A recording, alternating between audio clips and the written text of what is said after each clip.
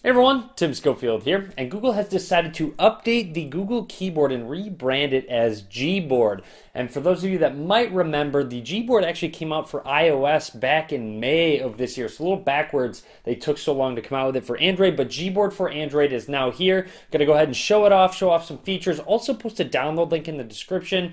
If you do not seem to be getting the update in the Play Store, I'll post a download link down below. So here's a look at Gboard for Android, and there are a bunch of theme options, so it might look a little bit different for you. You'll notice this G is in that upper left-hand corner. That got added. But first, let's jump into settings. First of all, there's themes.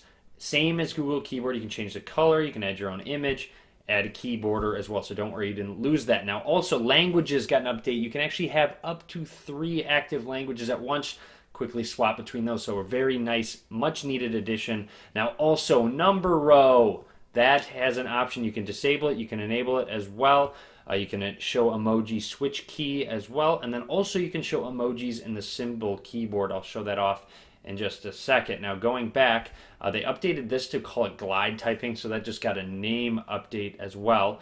And then, of course, with the search, you do not have to have the G button there. You can turn it off if you'd like to. So let's take a look at the keyboard itself, and you'll notice that number row is there. Finally, Google has added an option for a number row. That is much needed. Really glad they added that. Now, also, emojis. They have emoji searches. So now if I want to search, let's say, a key, and you'll see a padlock comes up, a key comes up. That's just a quick little search for emojis. Finally, that's really nice. They have not added emoji prediction yet, so that's something that might come in the future, hopefully will. Also, if I go to that symbols keyboard, you'll see up at the top it gives some suggested emojis.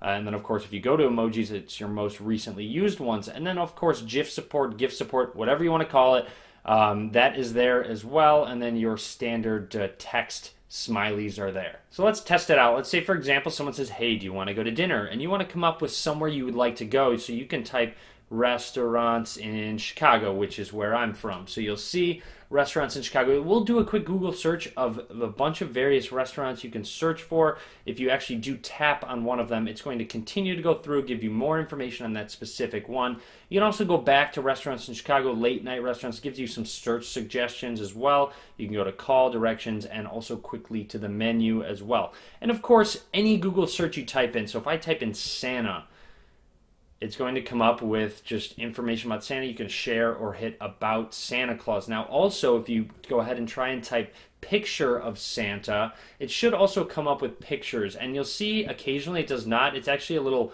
buggy at times. It was working earlier, but I do want to make note that the Gboard on iOS is still a little bit more refined. Now, to show that off, this is my iPhone 7 Plus. If I go ahead and tap the G, you'll see a little bit of a nice, quick animation opening it up. That's a little bit different. I believe it might be a little bit different in Android 7.0, 7.1. Now, if I go ahead and type in picture of Santa, it will come up with images. However, you can quickly swap at the bottom between searches, images, and also GIFs when you go ahead and just search at the bottom. And then you go back to ABC, which goes back to that keyboard. So a little bit more refined on iOS, but it is nice that this is now here on Android. So let's go ahead and try a couple more. Maybe you say weather this weekend and hit search.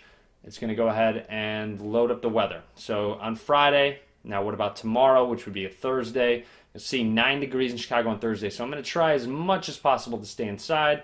Again, you can swap between what about the weekend as well. And you can share it. So you'll see if I hit share, it'll go ahead and just quickly load up a link and also include all of that specific information that was on the search. So you can tap on it where they get that information from, but also real quick lets you know. So let's say, for example, I'm talking with my friend and I want to say time Chipotle closes and hit search.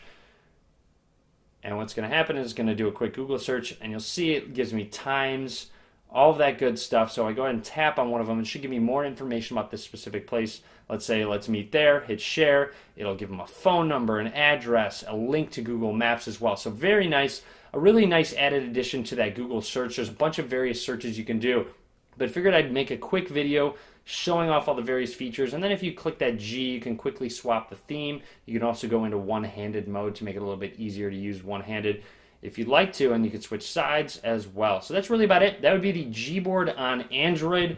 I'm sure it will get updated soon to get a little bit more refined, similar to iOS. but a very nice added addition to the Google keyboard. So drop a comment, let me know what you think. Try it out. I'll post down the links down below. And as always, guys, thank you very much for watching.